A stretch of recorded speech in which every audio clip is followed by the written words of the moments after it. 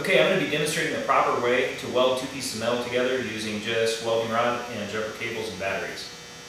Most of this equipment you're already going to have in your vehicle if you're out on the trail. Every vehicle's got a battery, and if you got more than one guy in your party, then obviously you'll have two batteries. A set of jumper cables, everyone should have a set of those. A pair of vice grips for holding the welding rod, just because the clamps on jumper cables really don't hold the welding rod very good. You need a piece of wire to wire the two batteries in series. You can use a second set of jumper cables for this, but I like to just keep a short length of 4-gauge battery cable in my toolbox. You're going to need a welding helmet. Since I'm in the shop, I've got my auto darkening welding helmet here, but you can just get a cheap Harbor Freight one and throw it in your toolbox. And then of course a fire extinguisher, just because the grass on trails and hot welding sparks don't mix. You definitely don't want to start a fire. So with all this equipment right here, all you got to do is throw in a couple of welding rods and the welding helmet to the gear you already have, and you just added the capability of welding on the trail. Okay, to set this up, you're going to want to disconnect the batteries from both vehicles. You don't want the voltage spikes that go along with welding going through your vehicle's electrical system. Microelectronics and computers definitely don't like that. So once you got the batteries disconnected, you need to wire them in series so you can get your 24 volts. So I've got my battery cable here, and all I do is connect that from the positive terminal of one battery to the negative terminal of the other one.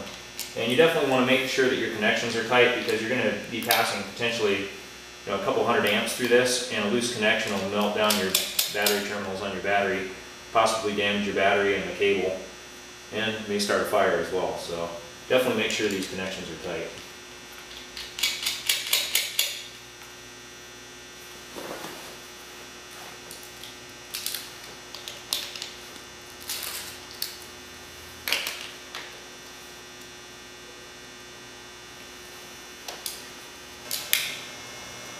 Okay, once you get your batteries out of the vehicles and hooked up, you're going to go ahead and hook up your jumper cables. You're going to hook the negative cable up to the negative terminal on one battery, and the positive cable up to the positive terminal on the other battery.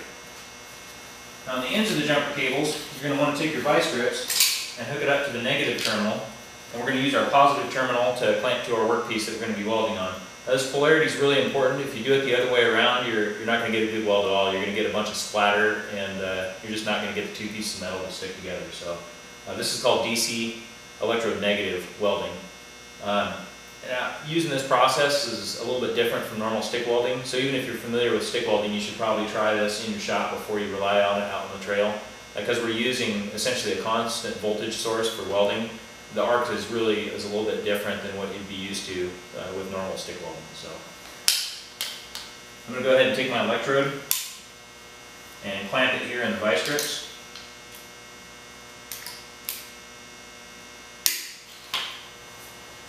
And just for example, I have a set of brake rotors that's right here. We're going to go ahead and weld these together.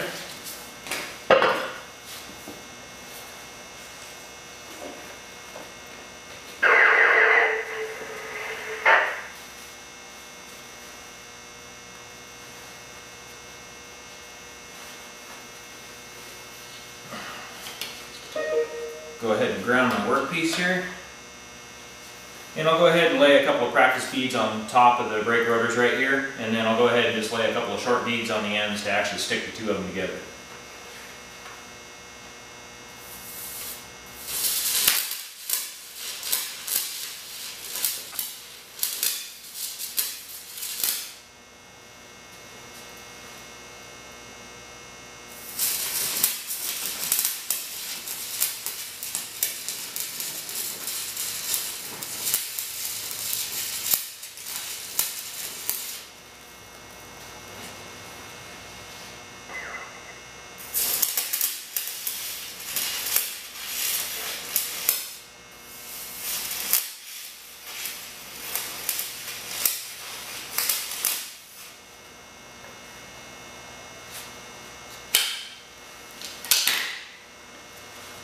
And we'll go ahead and use a brush to clean this stuff up.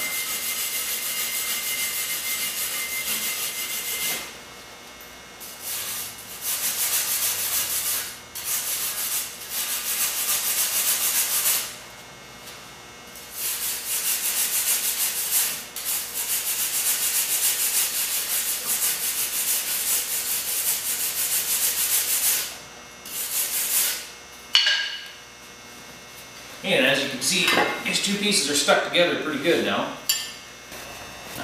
Okay, and you can see the sample welds I did up here. They're actually pretty clean. I got a little bit of splatter. And then I got my welds right here that are actually holding the two pieces together. I got this one here